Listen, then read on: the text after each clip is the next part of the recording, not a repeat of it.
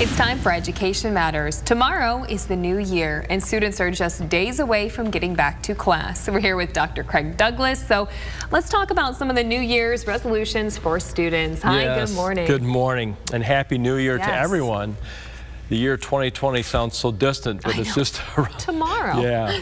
So for students, I looked on the web, and there's some great suggestions, tips, if you will, for parents in terms of talking with their students about the concept of New Year's resolutions. New Year's resolutions, to me, are different goals that people can set, some very individual, some maybe less individual. For students, the obvious one might be to take a subject that's a particular challenge for them that first semester, and as the second year approaches, making it a priority to improve in that subject. Maybe it's spelling words, maybe it's math, whatever the subject is. That's kind of an obvious one, but I thought it was a really good one for this period of time as school resumes pretty quickly next week for most students. Second really surprised me, and that is to consider suggesting to the child, to the student, learning something brand new. Maybe it's piano lessons. Maybe it's some other gymnastics, some other training that they're not really exposed to in school that would be unique and would really challenge them. Maybe it's a foreign language. There's all sorts of resources on the web that are low cost or no cost.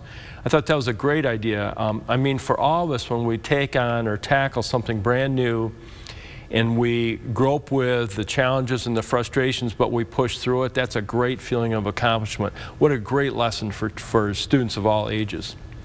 The third one also surprised me, and that is to consider having the child, the student, help support mom or dad in a resolution.